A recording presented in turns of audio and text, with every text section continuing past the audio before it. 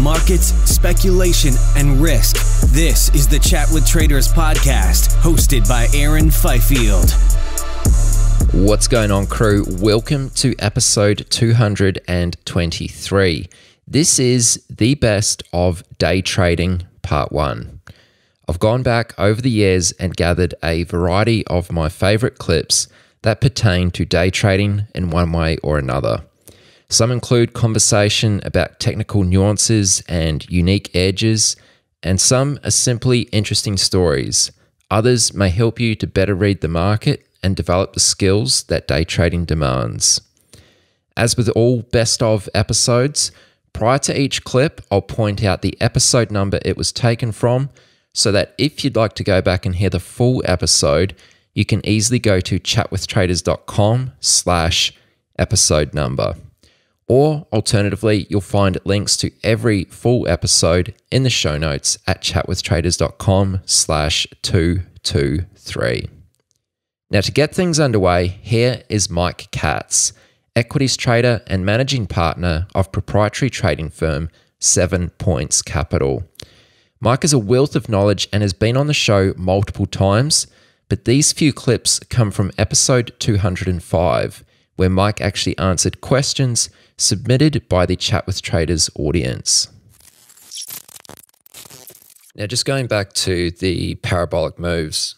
So I just previously asked you how to detect a short squeeze once the squeeze is over. Obviously, I'm sort of simplifying it here. How do you sense when a top may come in? Okay.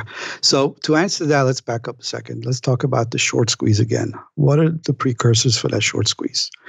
If you're trading a low float, let's say there's 5 million shares that's available on the market, right? There's a float of 5 million and the stock's already traded 20, 30, 50, 100 million shares by 10, 11 o'clock, right? And it's not really going down. What does that tell you?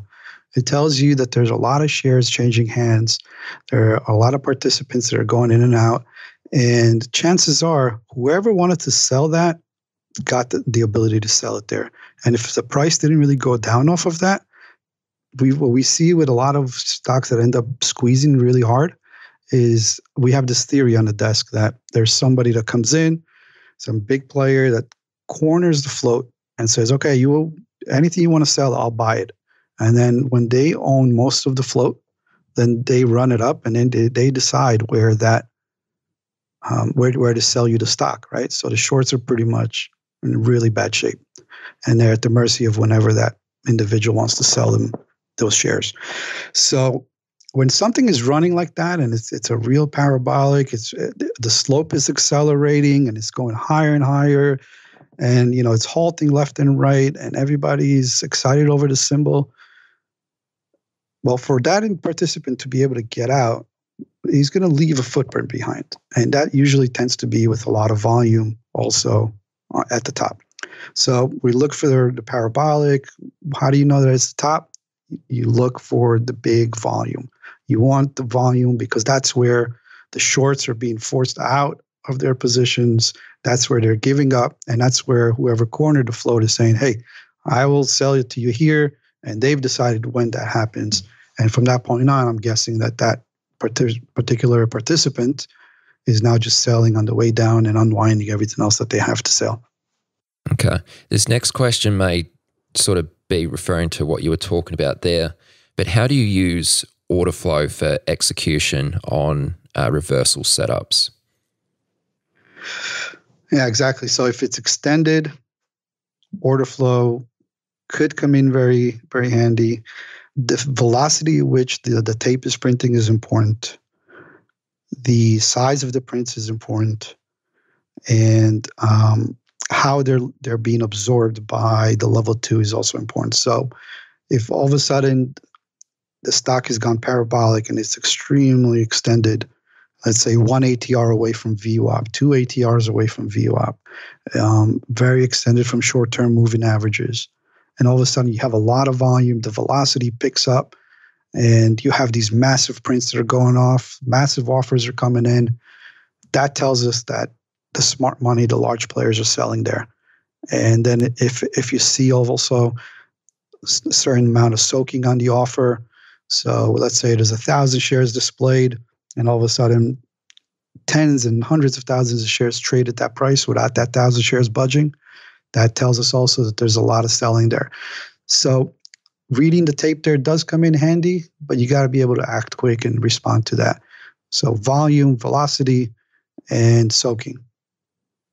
When shorting a parabolic move like we've been discussing here, do you scale and slowly add into a top, or do you wait for a clear lower high to get in short? So the safer way to do it is to wait for that lower high, right? So as something is going up, is accelerating, and it's peaking, let's say now the top is in. If we try to pick this top, that's a very difficult trade, and it's not really for beginners. But that's where you get the most reward, right? But you have to be able to cut that trade off and move on and close it if you're not right, and try it again another time. So that's a very difficult trade, and it's not for beginners because a lot of times beginners will freeze up in that spot and not cut that trade. And something that's going as fast as it is, as the symbol that we're talking about, that can get far away from you really quickly, and it can get ugly, right? So that top tick is very difficult. Our traders do it. Some like it, and some do really well at it, but it's not for newbies. If you wait for that drop, right? So if the top is in, the shorts covered, they gave up, the chasers got caught, they chased in, smart money is selling there, chances are you're going to have a big drop because there's that vacuum now. There are those buyers that were chasing it up and bidding it up and not getting filled. Guess what? The volume traded, and now they're all filled. Who else is there? Nobody's there left anymore to buy the stock up, right? So there's a big drop, and that's what the front side traders are looking to catch. But then that lower high that comes afterwards, if it's not able to make new highs on the next bounce, the curl down there, the age pattern, lower high, whatever you call it, that's a safer entry. And now you have a defined spot to trade against that high. Therefore, if it does make all new highs again, then you're getting out. But that's a safer play, and that's one that we like a lot. Around Kodak and SPI, there's a question here with regard to SRNE. I'm not familiar with the story behind this, but I presume it's probably much along similar lines. When you see a stock like SRNE gapping and developing bullish price action, do you stay bearish due to its fundamentals and filings, or neutral and obey what the chart says? Right. So SRNE is that COVID stock that is working on developing a drug for COVID. It's been in play. It's had a lot of strength. The fundamentals say that this is a toxic stock. Every time it gaps up, there's an offering. They don't make any money. This is going to go back down. And now here you are. You're short, and you know that the stock's going lower, but the stock is not, right? It's heading higher. So we are price action traders. We can have a thesis, whether it's fundamental or whatever it is, filings. But if the price is not adhering to what we need the stock to do, then we have to get out. There's nothing else to it. You can try it again another time, maybe at a better opportunity, maybe at a higher price, maybe another day. But you can't just be in there and say, well, this is a trash company. It's going to drop an offering. I'm going to sit here and wait for them to drop that offering. Or it's such a garbage company that every time it's run up, it's failed before. You can have a little bit of bias, but you can't just sit there and watch the thing go against you and keep running. You have to have the point where you're getting out. And it's better that you have that spot beforehand. You know what that is. Otherwise, if you don't have it, then the stock's going to find that spot and get you out. It's going to force you out. It's happened to me so many times. In preparation for this chat, I went back, and for the last couple of years, I pulled up all my biggest winners and biggest losers. And I just, I started looking at the biggest losers. I'm like, man, every time I get into a stock and I don't really have an idea of where my stop is, where I'm going to call it quits on this symbol, that's the one I really get hurt in. And instead of me deciding where I'm getting out, the market decides that. And that's usually not at a good spot. What would you suggest to someone who usually scalps out too early on trades? Force yourself to trail a little bit. Maybe not the whole thing, but some. And also try to explore what might be causing you to take a trade off too soon. Is it because you're too big and you see the number in your screen and you see the P&L and you're like, I got to grab it, and that gets you emotional? Or is it maybe that you don't have a predetermined list of why you're allowed to exit, right? So make a list. What are the reasons that you're allowed to exit this particular setup? One might be approaching support. One might be, let's say for a short, you're approaching support. Another one might be the trend has changed. It's now a positive trend, reclaimed highs. That's another reason. PR hits. It gets extended to the downside. It gets the inverse of parabolic. It really shoots to the downside. Volume kicks in. All the longs panic out. That's another reason to exit. So each setup is going to have that set of rules for me and say, these are the ways that I'm allowed to exit this particular setup. And now I have something to hold myself accountable to. I can grade myself and say, okay, at the end of the day, what do you give yourself? What kind of grade on your exits? If you don't have that list, it's going to be very difficult to know what you did wrong. Second up, here is a clip from episode 157 featuring Alex, known as @TaggerTrades on Twitter. Alex is a retail trader from Texas, predominantly going after momentum plays on the long side. December last year, I believe, was your best month. It was, yeah. And I actually saw you say somewhere that December alone was better than the first 5 months combined of 2017. So let me just ask you, how come? What went so well for you in December? So basically the first 6 months of the year last year was me kind of grinding it out, building up the account, getting it to where I had enough cash in the account that I could really, really put some force behind my trades. And I kind of walked into the perfect storm towards the end of the year with a whole Bitcoin blockchain stuff exploding. I didn't actually trade the cryptos themselves, but all these companies were popping up saying that they were getting into mining or the blockchain or something like that, and they were exploding. And I was just well capitalized and well prepared, and had I guess the training, the mess ups before, and I kind of came into it just better. So can you maybe share a few of the plays which worked really well for you in December, like that were related to this whole blockchain mania that was taking place? Yeah. So kind of like I remember last time we talked at the beginning of the year was the shipper mania that was going on.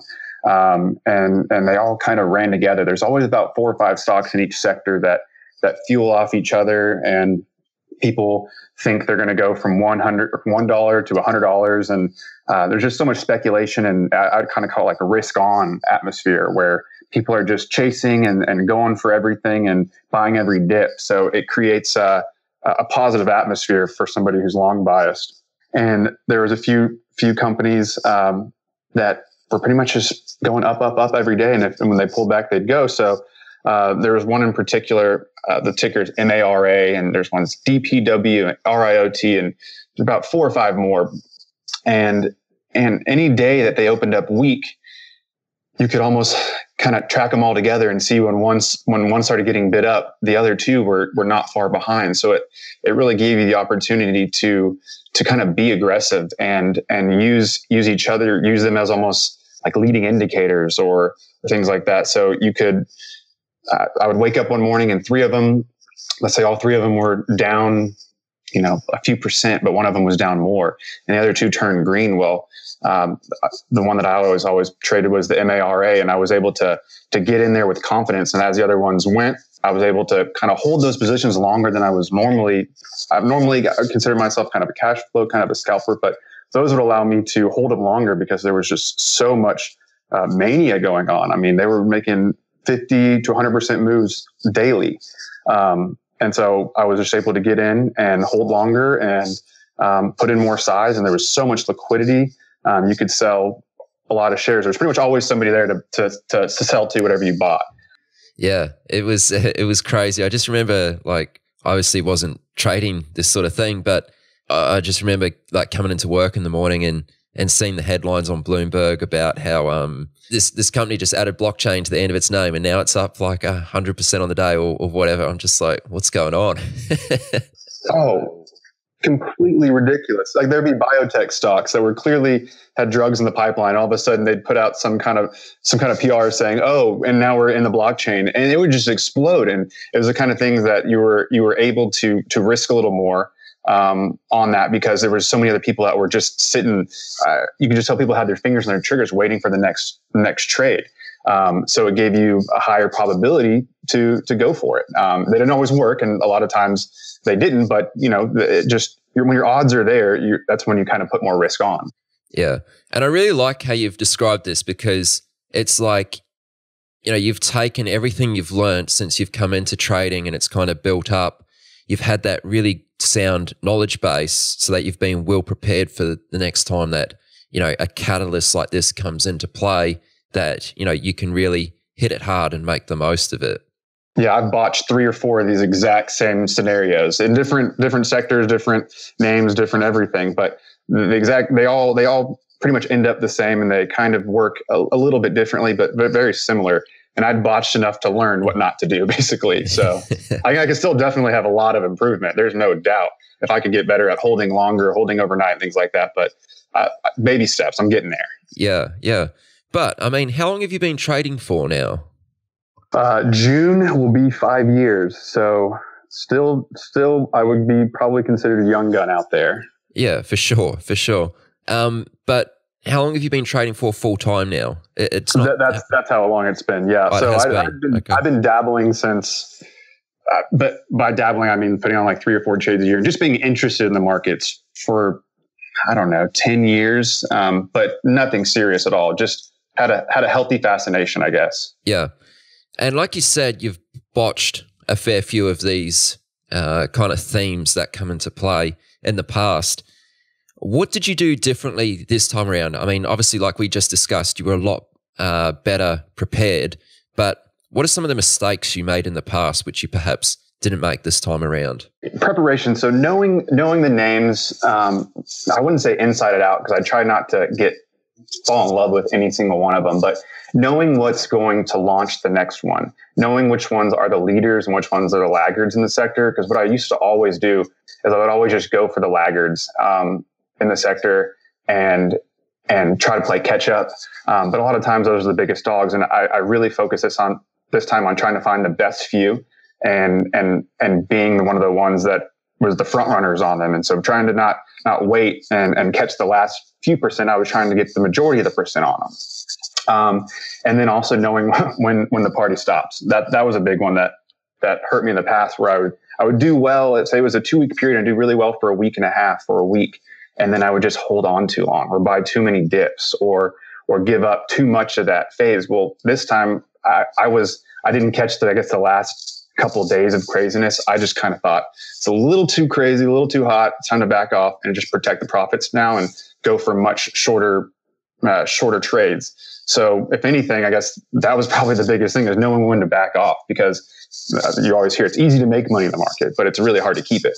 So knowing when to take the foot off the pedal, and then when to apply it back, because as soon as they run, they pull and they'll do a second run, and just kind of getting the feel and the flow and riding the wave versus, I guess, getting hit by the wave. So I'm sure we'll get into this a lot more as we get going, but in this particular instance, as the blockchain mania we're talking about, how did you gauge when to get out of these stocks? Like, how did you know when the party was over? It kind of sounds funny, and I've seen other people talk about it, but whenever you get texts from your friends and family that want to get involved and they have never traded before, then okay, the whole boat is loaded one side. Everyone wants to be long these names. And that's when it gets dangerous, because at some point the buyers are going to run out and the sellers are going to take over. And it's a healthy part of the market that obviously there's shorts that are on the other side. So it's knowing when there's too much optimism, and it's I guess it's a mixture of technical analysis by looking at charts and just saying this. I mean, it can go further. There's no doubt it can go further, and it can always go higher.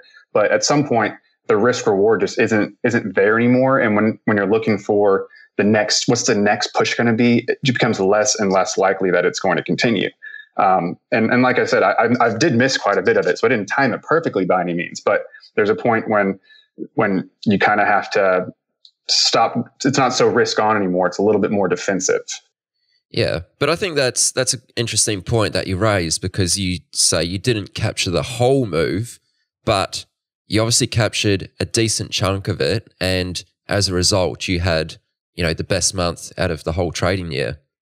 Exactly. Yeah. And it comes down to looking at that month, even if you broke it down day by day. In any week period, it was really like one day or even 2 days in the month that just really pushed over the edge. And the rest of it was just being there, hitting base hits and just taking what's there, but not going for too much. And I mean, I'm sure there are people out there that just slammed it and did way better than me. And maybe I'll be there in another 5 years. But where I was now I was very comfortable with what I was doing. Well played, man. Well played. Now, you've shared your I guess you could call it your equity curve. I've seen you posting that on Twitter, and it's just incredible to me how consistent you've been. Like, it's such a smooth equity curve. How have you been able to achieve such great consistency? It looks really stretched out, but if you look in there, there's still quite a few days where there's just not much I can get going. So there's, again, if you look at any month, there's some days I don't even place any trades, but when you look at the grand scheme of things, it's the days that when not to go for it, that were my biggest mistakes in the past, where, let's say I just had a bunch of good days and I just kept pressing and pressing and pressing. Well, now I just kind of know that there's being okay with periods of not doing anything, but still being there in case something comes up. I don't just have a couple good days and walk away. I'm still here, but being okay with knowing that I don't come looking for something to the market. And I think that was really, really big for me last year. Being okay with just kind of letting a half a day go where there's no trades, or a couple of days, and not forcing things, and just really waiting for, and I know I talked about it the last time we talked, kind of the A, B, C setups. There's days that you can go for C's setups, and when risk is on and when risk is not on, you really just got to be patient and go for the A's, and maybe just take a couple bucks here and there. But when that compounds, that was the big thing that makes that chart look really awesome, is compounding, that the size just gets a little bit bigger. So your small days just get a little bit bigger, and just protecting to the downside. And risk management is always my probably the thing that I guess is my Achilles heel from keeping me to get like the outrageous huge percent win days or dollar days, I guess. And just staying consistent, staying focused, and trying to stay disciplined. Next, Liam Vaughan on episode 194. Liam is a senior reporter for Bloomberg and author of Flash Crash, a book that tells the truly extraordinary story of Navinder Singh Sarao. Nav was a London futures trader who made tens of millions from his bedroom at his parents' house, and later became a prime suspect of the deeply perplexing 2010 flash crash. It was almost like, from reading the book, it seemed like there was a pivotal point where Nav kind of changed a little bit, where he became convinced that he could identify, and he was seeing other market participants that were just blatantly cheating in the market. Can you speak to that a little bit? Yes. I mean, that was, for me, it was like an amazing find, because that had never been talked about. Nav had never talked about it. It was never anywhere. But I managed to track down that he had an account on one of the major trading forums. And he's quite funny on there. Like, you'll see it in the book, but he's a pretty sort of cheeky, kind of like borderline offensive character to other traders. But at some point in 2007, he basically puts on this trading forum exactly what he thinks of the market, and also exactly what he plans to do about it. But it's quite amazing to actually see it, because it's 2 years before he even sort of built the machine, if you like, the algorithm that he would go on to use to sort of spoof to such devastating effect. He sort of lays out on this forum his plans to to do exactly that. And if anyone was really paying attention, maybe they could have stopped him. But yeah, let's speak about the software that he had developed, because this is kind of where the spoofing, I think, began to come into his trading career, if you will. yes. Tell me a little bit about the software that he had developed, his intentions in developing it, and also, if you could, this is something I found particularly interesting and was quite surprised to actually see this in the book, was the actual functionality of that software he had developed. Like, there were several kind of triggers that did certain things. So if you could just describe some of the functionality of the software he had developed and his intentions in doing so, that would be interesting to hear. It sort of evolved over time. The first sort of iteration of it was something that the US authorities would later call a layering algorithm. And it was pretty straightforward. What it would do is it would place large blocks of orders, like you could specify the amount of ticks away from the current best bid. So he would place blocks of orders, usually 4, 5, and 6 price points away from the current best bid, and they would sit there, and there would be very large orders, like 600 lots on each price point. And then the functionality that he sort of designed and got someone else to create for him was such that every time the price moved higher or lower, this sort of block of sell orders would move in lockstep. So they would never get any closer to the current price and would therefore never be hit.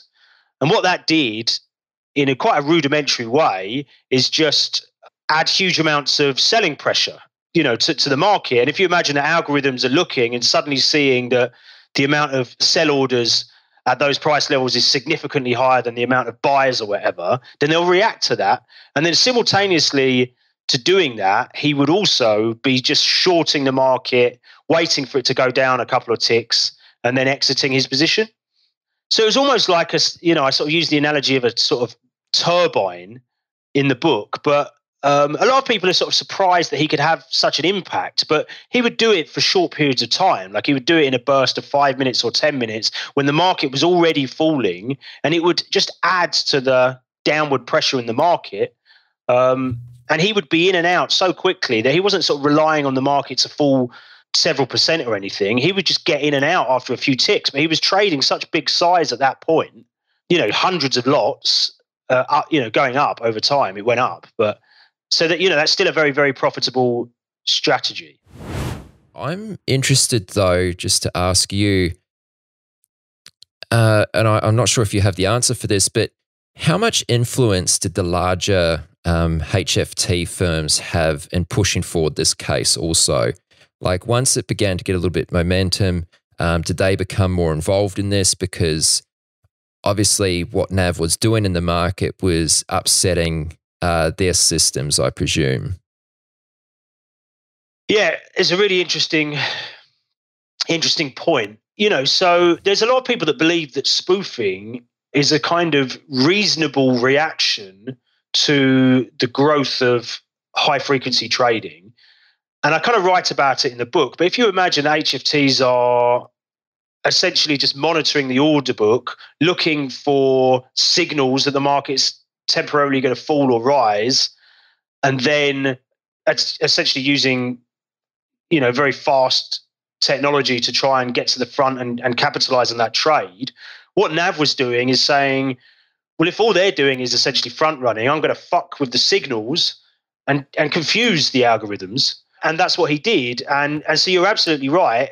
The HFT firms, particularly Citadel, ended up being like the regulators' eyes and ears in the market, and they're the sort of regulators' best friends, because people like NAV, and there's another guy called Igor Oystacher, this kind of Russian huge day trader, also active in the E-mini, and basically the likes of Citadel end up being witnesses in the prosecution of individuals like NAV, because they were the ones that were getting hit.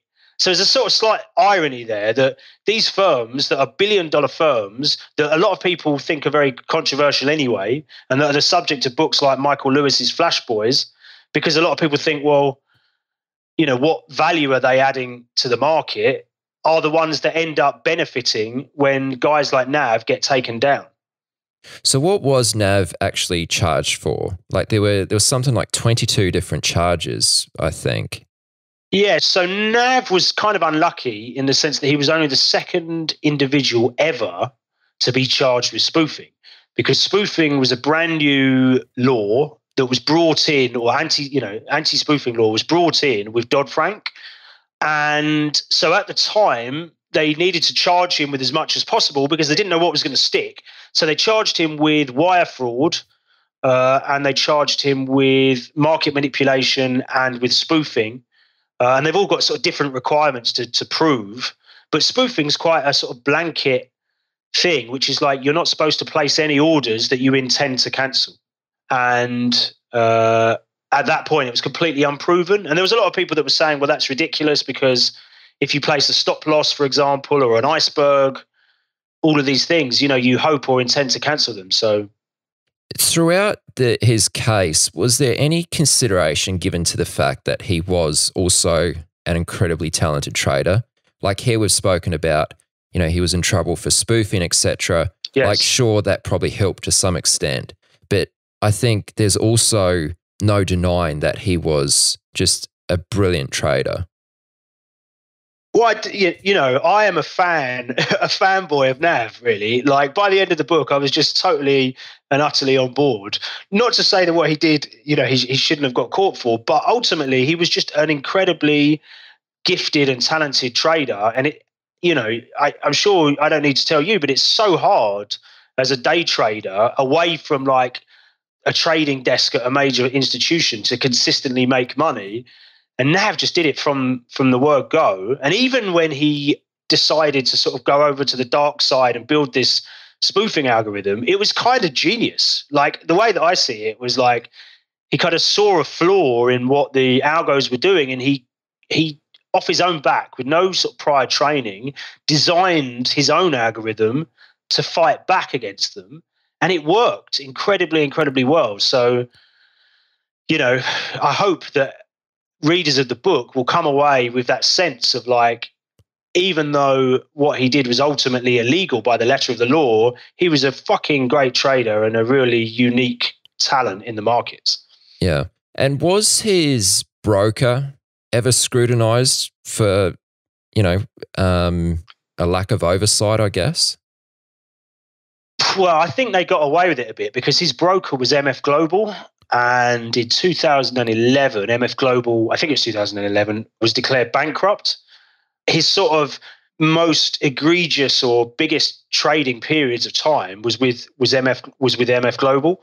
But it's definitely true that his brokers were pretty slack and even sort of knew what he was doing, anecdotally, it seems like. But basically just were like, this guy's just absolutely creaming commissions for them. So of course they just sort of shut up and let him get on with it. I think there's been a couple of examples now in the US where brokers have actually been charged alongside traders. And the other sort of corollary point on that is that Nav, even though he came up with the designs for these algorithms, wasn't a computer programmer. So he had to hire developers to build the machines for him. And again, it sort of raises similar questions. Like if you build an algorithm that's so obviously going to be used to spoof the market or do any kind of manipulation, to what extent are you aiding and abetting that? Are you part and parcel of that? Or is that just the responsibility of the trader? And that's a question that comes up in the book as well. I'll now share with you a snippet from episode 191 with Nishant Porbanderwalla, an equities trader at Kirshner Trading Group. This was a special episode we recorded in March 2020 amidst the coronavirus market turmoil. On that subject, there seems to be almost like two mindsets around trading during these conditions. There's one where it's, these conditions are too abnormal. It's time to dial back the risk. And then there's the other mindset, which is this is a very rare opportunity right now. It doesn't come around very often. Increasing risk is actually justified during periods like this. How would you encourage a junior trader to think about, which side they might be leaning towards? I mean, I do have a student. He is a junior trader. He's only been in for 6 months. And I'm like, listen, this is the market where you stand up and, you show me how, you have the balls. It doesn't mean you go and be stupid. It means you do a calculated risk, right? If you see something that you like and you think, you can surely there's a good chance you can make money, you go step on it. Don't worry, because in this market, right, there's going to be so much opportunities that if you're wrong, you can always come back from it, right? In a dead market, like, 2 months ago, if I was down 30, 40,000, I'm like, yeah, my day is done. Today, I'm like, listen, if I'm down 20, also down, I was down 60 yesterday and I finished the day up 20, so, it's just like in days like this, I'm not worried about being down because I know there's enough opportunities to come back. When there's not opportunities, that's the day when I'm like, listen, you're going to manage risk even harder. Right now, I'm like, you know what? If the opportunity is there, you got to take the risk. You might be wrong, but there's other places where you can be right and come back from it. So one of my students is doing is like he's looking at my trades and trying to like emulate the same thing, and that's the way to do it. It's tough because he's seeing the craziness of this market very early in his career. The next time he sees it, he's going to be even more aggressive and he'll stand up even more. But right now he's like, this guy is doing it, so I'm just going to stand up because he's doing it. He probably knows it's right. But eventually, that's how you learn. You just have to hold someone's hand and walk, and soon they'll start running themselves. End of the day. To answer your question, I would say, yeah, you got to take on risk. It just depends what kind of trader you are, right? I'm a day trader. I'm in and out of positions quickly. If you're going to sit on positions overnight and things like that, nah, you got to be more sensible. You got to be more, maybe take a hedge or things like that. Right now, I try to clean my slate every day because, either we are up 1,000 points or we're down 1,000 points. Forget up or down. Maybe 2,000 points on the Dow these days. Yeah, I think that's really wise, Nish. How are you more specifically actually managing risk through this? Like, are there any rules that you are enforcing upon yourself? As I said, not to be stubborn about things, unbelievable situations are happening around you. At the same time, you just have to say, listen, you know what? You have to cut your losses. That's something which is ingrained in me. I just see red and I start selling, and just like, I start covering my position or whatever I have to do. I get out, but I might get in again, maybe like 15 minutes later again and, trade the same stock again. But I don't know. My mind is conditioned. It's just repetitive, 16 years of, trading and continuously doing it. It just comes automatically to you now. I just don't have to think about it as much. But at the same time, if you make one wrong move in this market, you can get hit pretty badly. So I'm just trying to I double take on everything. I'm like, you know what? Should I take this amount of size? Yeah, okay, fine. Let's go do it. Just have a second thought before I do sometimes, in this market because it's so crazy. Let me tell you one thing also, right? In this market, I haven't seen crazy panic yet. Yes, we have been gapped down. We have sold off, all that. But the panic of a flash crash is not been seen out here. The panic of 2008 that I saw hasn't been seen here. And I feel like when that happens, that's going to be the bottom of the market or very close to the bottom of the market. And that's my personal view because it's still been orderly selling, It hasn't been, it's just been a lot of selling, but still been very orderly selling. Like, I remember in the flash crash, I'd bought Home Depot about, 17, 18 points. It fell in about a minute. Today, Home Depot is down 18, 20 points, but it's down over the whole day. So you see the difference, the quickness and like the lack of liquidity that was there in flash crashes is not seen here, right? As of right now, it's still, there's a lot of liquidity to get in, get out of positions. But yeah, there's a lot of, I think overnight, there's a lot more happening than it happened back then. So you feel like we haven't seen that real big volume capitulation, which often signals a bottom coming yet. Exactly. We need to, this is what I think, this is just me, is that we need to open down, swoosh down, and then finish higher for the day, and then come back and finish higher for the day. Get all the shots out, and when the day that happens, I think there's a pretty good chance that we're down to the close, the bottom of the market, I feel. But it has to happen at the open, when you fall down and you retrace back all those losses and, finish up high. The day that happens, I think we might be at the bottom. This next bit is taken from episode 204 with Brian Lee, a former esports professional who now plays the stock market. Brian has developed a talent for shorting the backside of inflated moves with an extreme emphasis on risk management systems. 3 things you would go back and tell yourself on day one, knowing what you know now. Number 1 would be max loss. Just set it with your broker, because you have to have that fail safe as if you're a retail trader and you're just responsible for yourself. You need that moment where you get rejected on the level 2 and you have to take a breather and recognize this isn't healthy. Whereas if you don't have that, you might just fight the stock all day. And I think that's what causes most people to actually get killed. The other thing is I would focus on systematizing my entry and exit, because I feel that, if you can create a very simple entry and exit trigger, then you can apply that to backtesting. You can apply that to just optimizing that and making it as good as it can be. And that way you don't have to deal with those emotional components of being afraid or having random results. And that way you can really measure where you're going and how you're going to improve. And then the third thing would be, I would focus on risk reward and make sure that I normalize my risk. Keep a small R at the beginning. And it's all about the process and it's less about the result. Because if you trade well, the results will follow. And you need to give yourself enough time to make all the mistakes you made.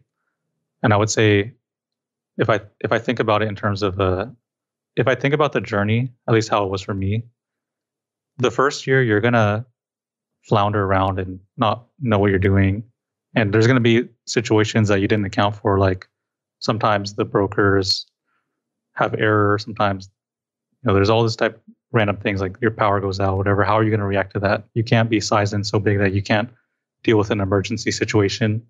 And then in year 2, you might find something that you like, something that you can stick to. Stick to that and grow that consistently. And then I think once you hit that 3rd year, it's just whatever it is, all my peers, all the people I grew up with in trading, once they hit that 3rd year where they were consistent and they start scaling up, that's when a lot of them really hit their stride. And, for all the pain that you go through, once you can get to that point, it's all worth it. It's really all worth it.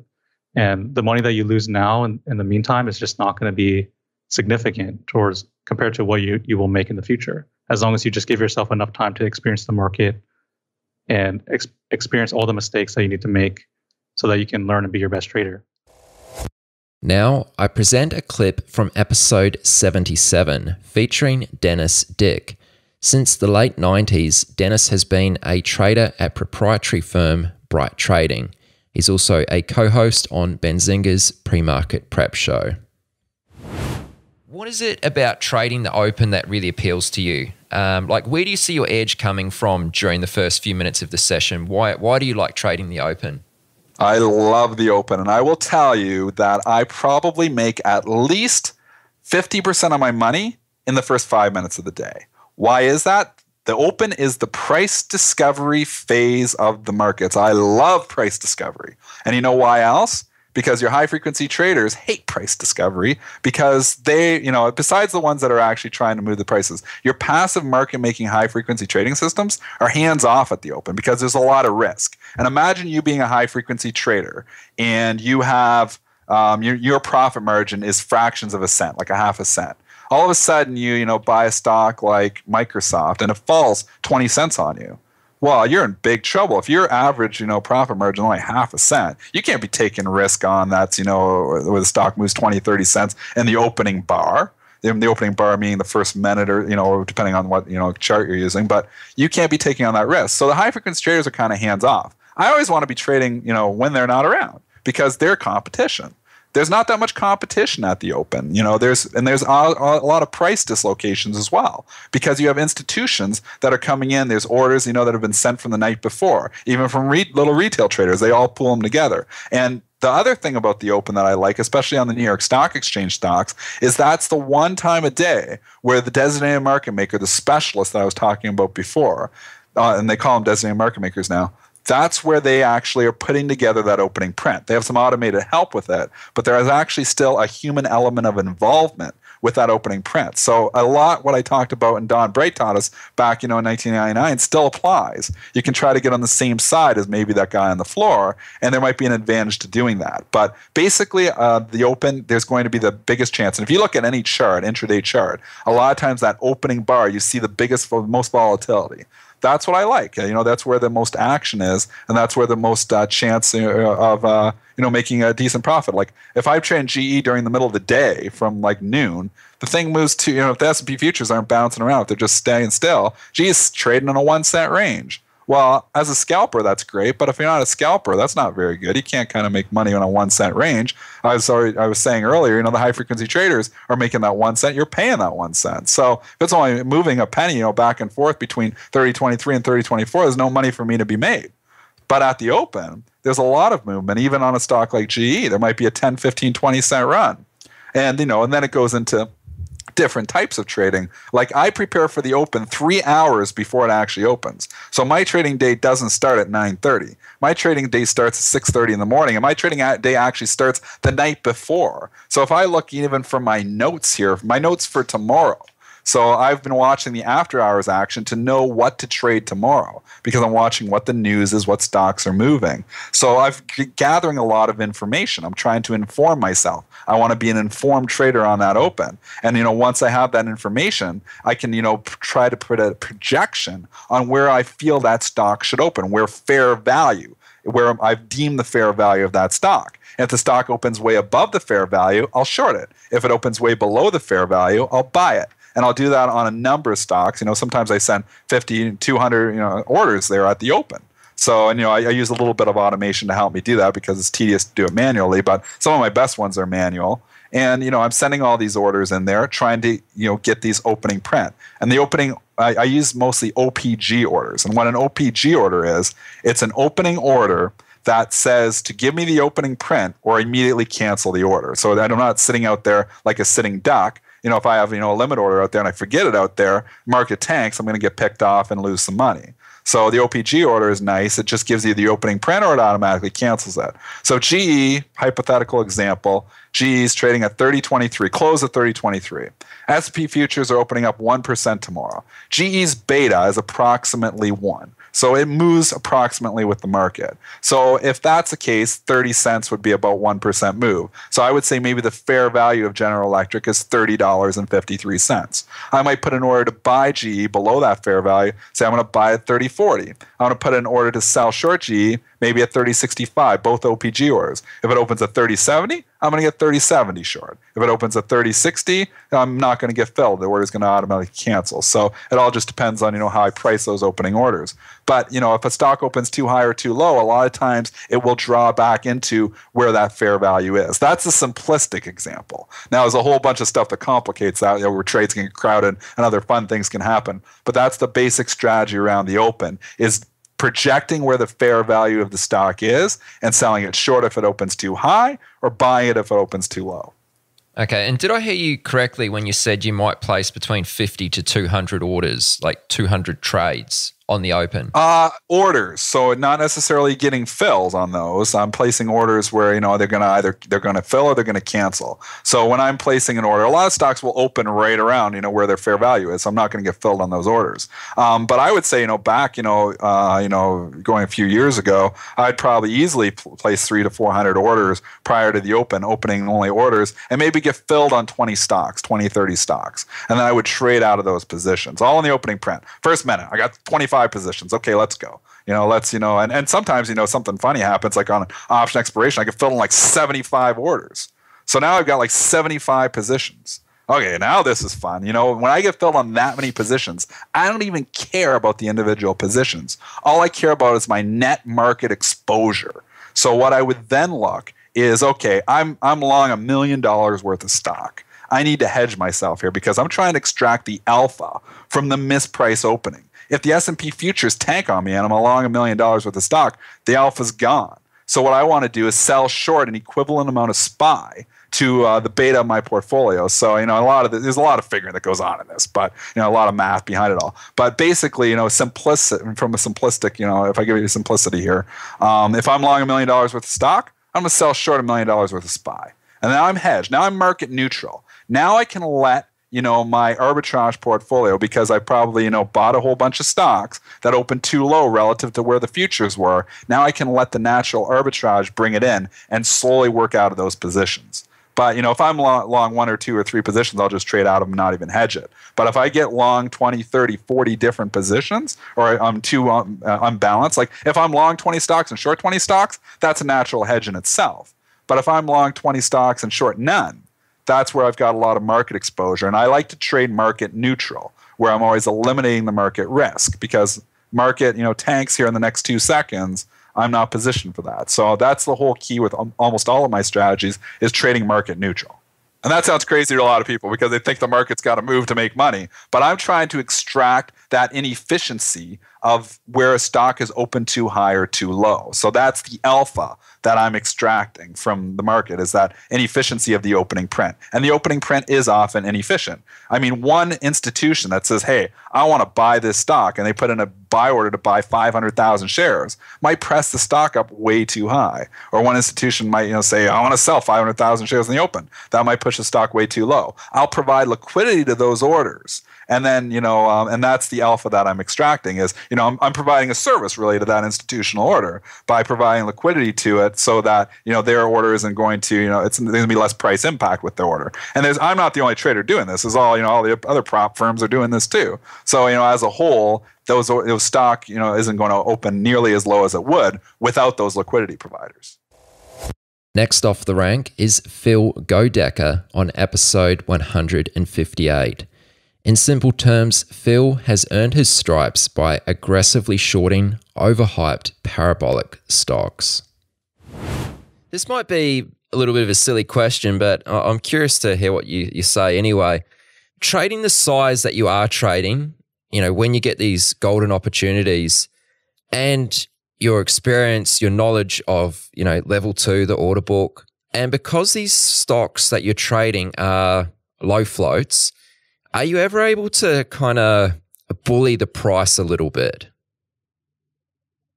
Well, you mean, do I ever try to manipulate it, or do my orders just move it? Is what you're saying? Well, I wasn't going to use the word manipulate. But yeah. No, I mean, no. I will say that your orders do move the stock. I mean, yeah, I've placed. A lot of times, I have traded with traders. Good short sellers, will have a big front side of the move, stock up 200%, 300%, 400%, and they'll say, the downside will start and it'll happen faster than any of us think, and they'll say, oh, that just missed my entry by 5 cents or missed my entry by 10 cents. And I say, well, shit, it didn't miss my entry because I slammed the bid. I mean, I slam it over and over and over again, and I have no problems taking liquidity. And yeah, on something low float, if I'm slamming the bid, I will, you'll definitely see that. I mean, you'll definitely see on something low float that I'm moving the stock. I mean, there's no doubt about that. Do I ever get in and try to play games on level 2? No. I mean, I've probably, I've placed a few orders in my time, and, yeah, I don't really mess around with that too much. Okay. So I think you may have mentioned this a little earlier, but this going really big on certain trades as opposed to other trades when you think that you have a golden setup, a golden opportunity. Would you advise that this is something for slightly more experienced traders? Like, it's not really something you should be doing if this is your first year of trading. Is that a fair statement? Well, yeah, and I think in your first year of trading, I don't know that you're going to know what your golden setups are. Again, because, I'm a firm believer in the market that, the market's difficult, right? I mean, 90 to 95% of traders fail. And, I think, why do they fail? They fail because they lose money. I mean, they lose too much money. They don't fail because they don't make money, but, they fail because they lose money. And, they fail because maybe they don't have their niche. Maybe they follow people on Twitter that tweet, all these new ideas every 30 seconds, long and short and swing trade and day trade and a buyout opportunity or whatever it is. And, I think if you're especially in your first year or you're just starting out in a couple of years, I would say, number one, find your niche, find what you're good at and then try to perfect that. Now, after you've perfected that, maybe you can try to move on to something else. But I would say it's going to be very hard to, add to your top setups until you at least know what they are. And then after you know what they are, I would say you can definitely add to them, but do it with appropriate size. So if you're used to putting on maybe $50,000 positions, and you have a top setup, well, maybe put on a $60,000 or $70,000 position. Don't just go from $50,000 position to a $500,000 position or whatever it is. Add accordingly. Increase your size maybe 10 to 15%. If those work, and you're still making money consistently on these top setups, we'll increase it to 25%, 30%, 50%, whatever it is. Take it slow, take it in stages. And then go from there. Yeah. And just going back to another thing you said earlier on, multiple brokers. Can you just shine a little light on why you are trading through multiple brokers? Like, why do you have all these various accounts? Sure. Yeah, I trade with probably 7-8 brokers. I mean, for a couple of reasons. It depends, I guess, whether you're a long bias trader or short biased. If you're a long bias trader, I don't really know that I see a reason to have more than one broker. I mean, for ease of use and ease of purpose. Now, a short seller is a lot different.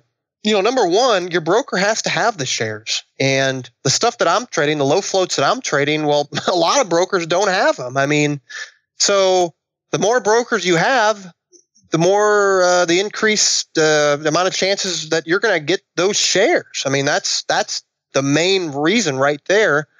The second reason is one broker might have something easy to borrow. And if one broker has it easy to borrow, they don't have to pay for locates. Different brokers will also charge different fees to either locate these stocks or to hold these stocks short overnight. So having multiple brokers on the short side is really, like I said, two-faceted. Number one, to try to get that locate. And number two, try to decrease your fees, because as a short seller, something you have to think about are fees. I mean, short locate fees are extremely high. Short interest is extremely high. And these overnight charges are, they're going to take at least 10, 15, maybe more percent of your trading profits. Yeah. And I guess maybe if you want to throw in a third reason, it probably mitigates your risk a little bit as well, in case one broker, touch wood, goes down. Right. Sure. All your capital's not tied up. Well, and it also, again, like you said, mitigates your risk for that reason or for another reason in case you get a margin call. I had an instance where I was actually long GBTC, which is it's a Bitcoin ETF about several weeks ago when it dipped down to 1,100. And one of my brokers that I went long in, I had no idea it wasn't marginable. So the next day I had a monster margin call. So that broker was down for the day, and I had a wire in from another broker. So yeah, I would always advise having, even if you're long biased, having two brokers never going to hurt you. But if you're short biased, yeah, I would say, the more brokers you can have, the better. If you're just getting started out, it's not really wise to do that because you may not have the funds for it. But once you get a little more advanced, it helped my trading dramatically, to have more brokers than fewer. Taking us out on part 1 is Jeff Davis, who appeared on episode 70. Jeff specializes in trading S&P futures, predominantly using a mean reversion strategy, which is built upon statistical probabilities. You don't read a lot about range out there. And I always thought one of the reasons why is because a lot of people that are using range, it's working for them and they don't want it to go away. So you don't read a lot of stuff about range. And so I got into range way back reading Jeff Cooper, Tony Crable, Linda Bradford Ratchke, and that. And it's stuck with me ever since. It's consistent. It's always expanding and contracting. Those are the regimes I look at. And there's different trades, different setups in those regimes. And, when you're developing a strategy or any kind of trading system, whether it be discretionary or anything, nothing is going to work in every regime. It's good. Every system most likely is going to have a period of time where it really makes money, a period of time where it treads water, and probably a drawdown period of time. That's it. I like to know where we are in all those different things, and I can then adjust, how I trade, how often I trade, and that all to the regime, or whether or not I trade at all. And that's it. And I didn't go down the rabbit hole looking for turns. I just listened to your podcast with Dr. Steenbarger, and he was talking about learn from your losses. Well, I know we're getting close to turns when one part of my strategy starts to take on losses. I know we're going to the next regime, most likely. Why? Because I was just going through a period of really, having big time performance, and now it's sputtering a little bit. Guess what? Regime is most likely changing. Do I try to find something? I went down that rabbit hole. To pick the turns is the holy grail.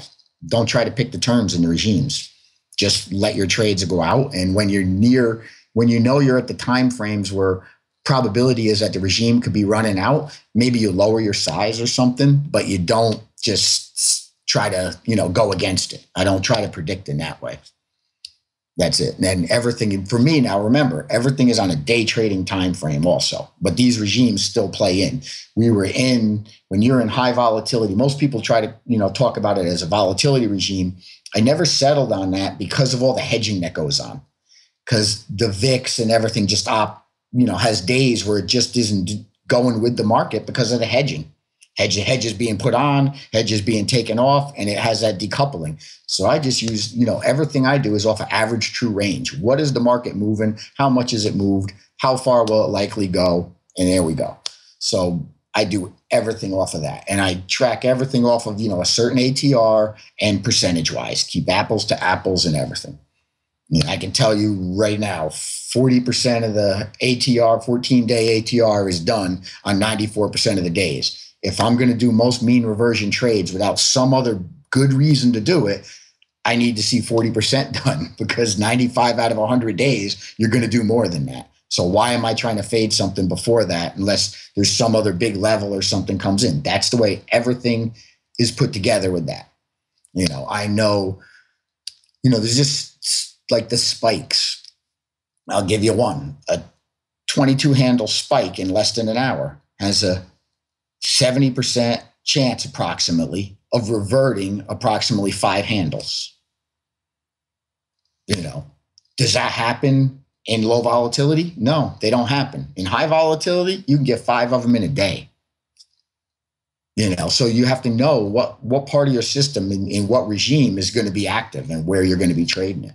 That's it. And everything I do is, off a range, and I got my algo running, which shows me it's tape reading all these stocks in the S&P 500, and that's given me buying and selling levels where I have a look that nobody else has. I don't use any of the technical indicators out there. It's pretty much built my own indicator that I'm looking at for buying and selling levels. And if they match up, sometimes they just make me hold up a little bit. Then it's just design your system to where you can execute it. That's where lots of people fail. They try to design a system that is going to look good on paper or they think is going to play out, but they can't stick with it. Everybody's goal, they think I'm a day trader. I'm going to trade with these very tight stops, and I'm going to have 4-to-1 risk reward on my wins and that. You're trying to design an automated system. That's probably not going to work out too well for you. You're just going to get stopped so many times. You're going to have periods where you get stopped. And then what are you going to do? You're going to fiddle in it, and you're going to change it. And what are you going to change it to? to what's just happened recently, most likely. Recency bias is just so huge among, newer traders. The older traders were boring. We're bored. We just execute. We come in the same day and every day and we do the same thing over and over. That's what we look to do. We don't care about excitement. We're not chasing, I like to call it, on social media, Twitter and that stock flavor of the day. We're looking at our strategy. That's it. And we're executing it regardlessly. You just execute relentlessly. Sets up. It's never just one trade. It's the whole series of trades that's going to play out. That's it. You execute. And that's how you get good at the execution. That's how you get good with your psychology to be able to stay in the trade. How many times have you had a stop and let's say you take a 3-point stop? The price of the product you're trading now moves to 2 points against you. It's 1 point from the stop. And you're sitting there and you're feeling like, oh, this isn't feeling good. It's not looking good.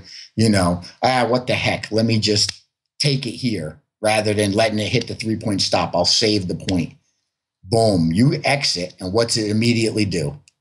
Goes right back in your favor and goes on to what would have made money. That's bad enough. But what most of us would do, I did it in the past.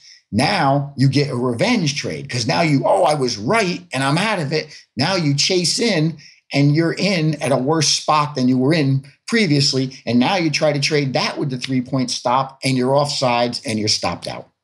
And that's where until you know your personality and you are convinced you're not going to do the stuff that's going to hurt your account. And it's just, that's what patience is. Patience is just saying, I can take this pain. I mean, I was just looking today and I read a quote that I had from Jeff Cooper, who I don't know if a lot of people know who he is. He's been around a long time. He's got books out there. And at Jeff Cooper Live, I believe, is his Twitter handle for anybody who want to look him up in that. And I was reading this today and it says, trading is more about knowing when not to trade than it is about trading. Trading is timing. Waiting is painful. Pain brings wisdom. Wisdom brings balance. Trading can be excruciatingly exciting when done wrong and tauntingly tedious when done right.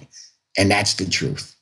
When you're doing it right, it's boring and it's not all this excitement and jumping from one thing to the next. It's finding something, getting in it and coming in here day after day and executing it. And that takes a little time. You're going to have to get some screen time. You have to think outside the box maybe a little bit. And you have to throw away what the crowd is doing. There's so many trading wisdoms now that don't apply on the shorter time frames that may still be applicable for the long time frames. But in my opinion, on the shorter time frames, they just don't even apply anymore. And, that's just trading. Trading is always changing. And all these kind of wisdoms like, the trend is your friend. I know good trend traders in that on the day trading time frame in an index product, it trends like 15% of the time. If you're going to aspire to the trend as your friend and try to always trade that on the trend, you're not going to get very far. You're going to be the hamster on the wheel, most likely. You have to know your product. You have to know the regimes. You have to know when the probability of trending is higher rather than lower. And that's the truth of the matter. None of those old trading wisdoms you can just take point blank and think that's going to, be your holy grail for trading, your path to profitability. It's not going to be. You have to know what fits for you. And that's the one thing, like with the guys I work with, always harping on them. It has to fit your personality. You have to understand your system so you can stick with it. You have to know where it's likely to draw down. You have to know what regime it's going to make money in. That's when you can maybe do size, just those are the things. It's so much with psychological, I can't stress that enough, and I go back to tape reading all the time, and, in my strategies, it starts from tape reading and you don't really read the tape anymore with these level 2s and that with the algorithms, the HFT, that's kind of gone. But it's just, to me, tape reading is knowing your strategy and just sticking to it and executing it all the time. That's it. You know, in the old days, there was a book written 1920s or something on tape reading. And one of the things he said in it was, averaging does not come within the province of the tape reader. Averaging is groping for the top or bottom. You know, so when I go into a trade, I'm in. That's it. That's part of my strategy. Maybe other people can find scaling in that. I'm on a day trade time frame. Time is against me. I have to go in with my size and do it. And you have to have confidence to do that. That's the truth of the matter. You just have to know, you have to see it, know it, and then execute it. And that's to me, that all comes from us first. Just, knowing yourself and knowing where you're supposed to push the button to get into that trade and not letting anything else take you into it. I mean, just this past week came within ticks of a spot I wanted to get in, but in the type of tape we're in the regime we're in, I've learned I have to wait. It has to get to my level for me to trade. Gets within 2 ticks, turns, and goes all the way the other way. I'm not in the trade. I can't get upset. I don't chase. Nope, it didn't get to where I needed to be. That's the thing. This month in March, I was just looking at my numbers before. In March, only traded I think it was approximately 20 trading days in March, only traded 13 of them. And I'm a day trader. But sometimes we had really tight days here, no movement really, nothing sets up. Don't push the button. Come back the next day. Is that it's very hard to be crystal clear on your probabilities and know your statistics when you're trading a whole basket of stocks or basket of futures markets or whatever it may be. What would you say to other traders who are trading a whole range of different stocks? What should they consider? Like, should they think about maybe specializing in a single product? Yes. In one word, yes. I will say, do I demand or do I think you have to narrow it to one product? Maybe not. I choose to do that. I like the futures now. I trade that. The leverage is there. It's just a good product. You don't have slippage on your stops. That fits me very well. And I can get stats going back. The stuff holds up. That's the market, the S&P. I don't have to worry about anything else. I'm trading the market. I don't have to worry about, sectors and stuff like that. But I would think that it's fine to specialize in some niche. When I was at Bright Trading, there were guys that traded opening orders only. That's what they specialized in. There were guys that traded back then. You had the AOL Time Warner merger, and there were guys that were just scalping against the spread on the ARB of the takeover. And that's what they did every day for however long. That thing took like over a year to close or something like that. Came in every day and just scalped against, that spread. And they specialized in that. There was other guys that specialized in trading only the high-priced stocks. You have to specialize. When I was going to Bright, I rode in a train car. And in the last car on the train, tell you about traders, how much they take. These were all pro traders. Want to know how much they cared about risk? They sat in the last car on the train. I used to joke with them, why are you guys all back here? Some of them had been riding the train a lot longer than me going to the city. Know what they said? Have you ever seen a derailment? If there's any cars left on the track, it's the last ones when the train runs off the track. They were taking care of the risk on their train ride to work. They didn't sit in the front car. They were in the back car in case the train derailed. I mean, they specialized. I saw these guys. I met execution block traders. The car was filled with like the specialist clerks from SLK, the clearing firm that Spear leads Kellogg. And I used to see the runs from the specialist post at the end of the day. These guys said, the thing you learned was obvious right away was low volume stocks, the specialist never lost money. Only chance he had of losing money was in his high volume stock where news could come in and the whole market could go one way and he had to be the guy taking the other side of it. I saw there were NYMEX traders on there. These were the locals in the commodity pits in New York. And that, their whole game was on specializing. You talk to them, they didn't say, oh, I trade this, I trade that, I trade that. They traded, one guy was a spread trader. He traded spreads. Another guy traded the crack spread in just oil, and time again, when I looked, the guys that were making real money and real livings somehow specialized in either an area or a type of product, but they did not try to be a jack of all trades. They were a master in one trade. And to me, I choose to do just one product because with the statistical probabilities I do, it's just, that's where they are. I can know my product intimately. And so I can get to that confidence place sooner to get to bigger size. And to me, that's what matters. It's all about, if you're trading and your strategy isn't allowing you to be able to raise your size and get to size, then what's the sense? Why? Because everything's changing. It's not going to last forever, whatever your edge is. You have to, when you have the edge, you got to be able to start to push the pedal.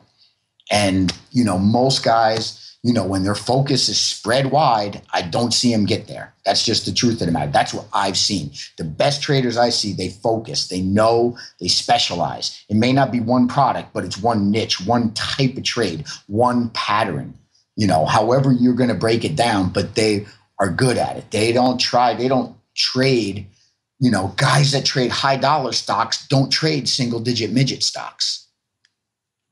That's just the way it is for the most part. You trade what you're comfortable in, where you get that confidence, and you get that confidence by specializing. Would you go, to your doctor for, heart surgery? That's your GP. That's your general practitioner. No. Well, in trading, it's the same thing. You need to specialize in some way. I mean, I've heard other guests of yours say it. Morad, I know Morad. I've had conversations with him. Future Trader 71. Specialized. Dr. Steenberger, I've had conversations with him and email conversations and that for the last couple of years, and that his whole thing has come around focus on what you do best, where you can do it. Nobody that I know is talking about trying to trade this wide spectrum of things. It's figure out what fits your personality in the product and then dive in and put your focus there. If you enjoyed this episode, if you got something out of it, please do me a favor, share it with your friends and followers. Also, make sure to subscribe or follow Chat with Traders on whatever platform you're currently listening. That way you won't miss part 2 coming up next. I'll catch you then. You've reached the end of this episode of Chat with Traders. But rest assured, there are more episodes loaded with real market insight and zero hype on the way soon. So to stay updated with each great new release, subscribe to the podcast in iTunes. And we'd love it if you'd leave a rating and review. We'll catch you next time on Chat with Traders.